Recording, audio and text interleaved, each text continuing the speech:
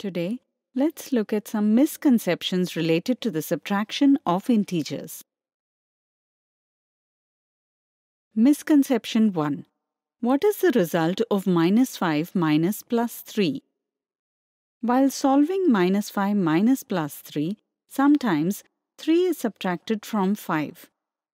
Since 5 is the larger number here, therefore, negative sign is placed before the result. Similarly, sometimes 3 is subtracted from 5 and the sign of the first number, that is -5, is placed before the result. Because of these two misconceptions, option 1 is chosen as the answer, which is incorrect. Sometimes 5 and 3 are added, but the negative sign is ignored. Because of this, option 2 may be chosen, which is also incorrect. The correct answer is option 3, that is -8. Because subtracting +3 from -5 means adding the additive inverse of +3 to -5. Thus, the additive inverse of +3 is -3. Therefore, the result obtained by adding -3 to -5 is -8. To solve this on the number line, first, we will move 5 steps to the left of 0, and then we move 3 steps to the left of -5. Thus, we reach -8. So the correct answer is option 3. Misconception 2. Which of the following statements is not true?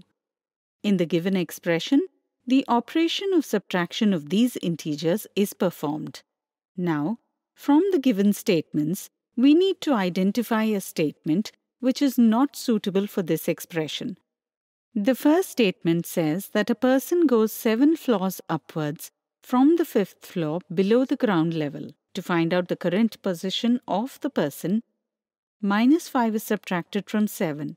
The expression is written as 7 minus -5. This is a misunderstanding. Since the person is moving 7 floors upwards from the -5th floor, the current floor position can be found by the expression -5 plus 7. Therefore, the first statement is not true. This means this is the answer to the given question. The second statement says that one group gets 7 and the other group gets -5 points. Sometimes, in order to find the difference between the points, the operation of addition is performed and the expression is written as 7 plus -5. Therefore, the second statement is considered as false and option 2 is chosen as the answer for the given question. But this is a misunderstanding. To find out the difference between the points, lesser points are subtracted from more points.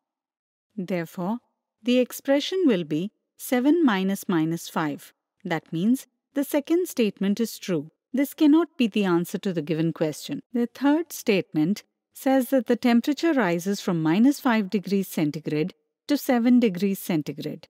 Sometimes, to find out the increase in temperature, the second number is subtracted from the first number, which is expressed like this. This is also a misunderstanding.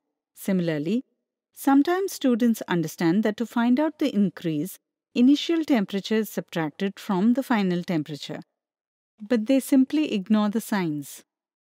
Because of this, the expression is written as 7 minus 5.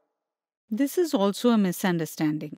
The correct understanding is that to find out the increase, -5 degrees centigrade should be subtracted from 7 degrees centigrade.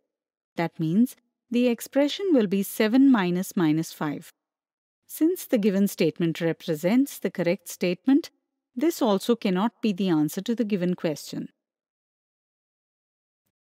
Today, we have seen misconceptions related to the subtraction of integers.